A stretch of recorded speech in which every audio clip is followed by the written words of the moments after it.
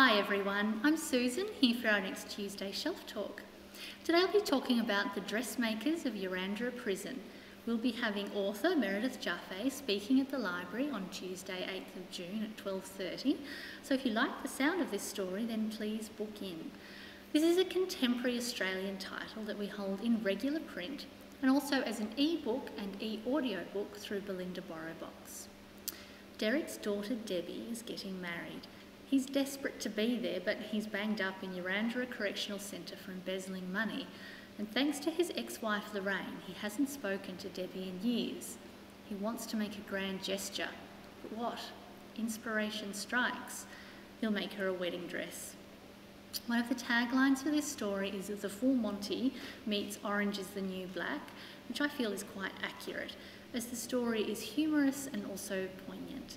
I enjoyed that the premise of a sewing circle in a men's prison is based on fact, a fine cell work organisation that operates throughout the British Isles, teaching inmates needlework and quilting.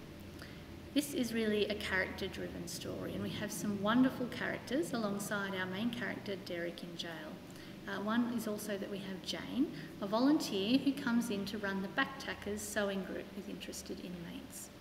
There is a wider story here than just Derek sewing a wedding dress, about rehabilitation and humanity in prison, and it also touches on public libraries and councils, so it really struck a chord with me. Generally, the story is optimistic and light, although it doesn't shy away from some of the hard aspects about being in prison and facing the realities of one's crimes. The setting is a small Australian country town where the correctional centre is a major employer, and so it feels fairly similar to Goulburn.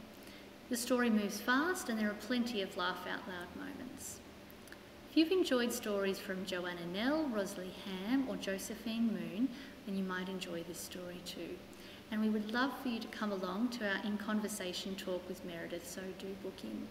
So that's The Dressmakers of Yarrandarrah Prison by Meredith Jaffe.